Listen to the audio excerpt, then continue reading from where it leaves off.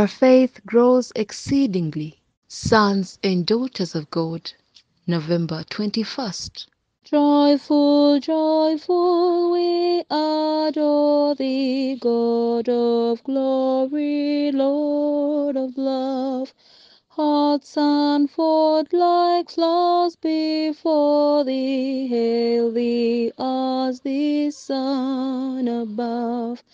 Melt the clouds of sin and sadness, drive the dark of doubt away. Giver of immortal gladness, fill us with the light of day.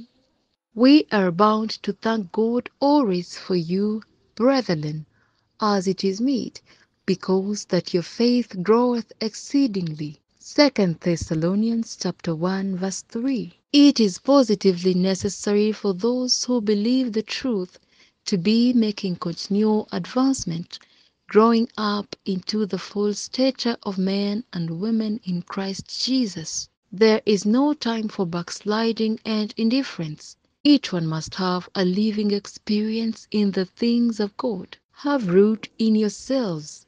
Become grounded in the faith, so that having done all, you may stand with unwavering confidence in God through the time that will try every man's work and character. Exercise your powers in spiritual things till you can appreciate the deep things of God's Word and go on from strength to strength. There are thousands who claim to have the light of truth who take no steps in advance. They have no living experience, notwithstanding they have had every advantage. The Word of God offers spiritual liberty and enlightenment to those who seek for it earnestly. Those who accept the promises of God and act on them with living faith will have the light of heaven in their lives.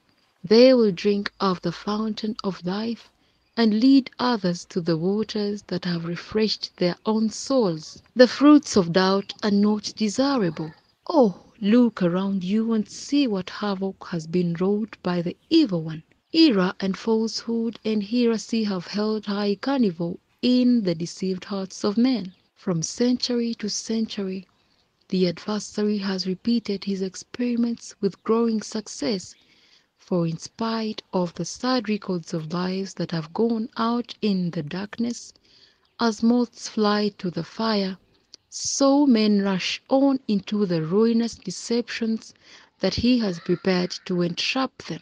Heaven and earth shall pass away, but the word of the Lord endureth forever. And unwavering faith in his word is the only faith that will endure through the perils of the last days. Ellen G. White Daily Devotions with In Hope of Eternal Life Ministry.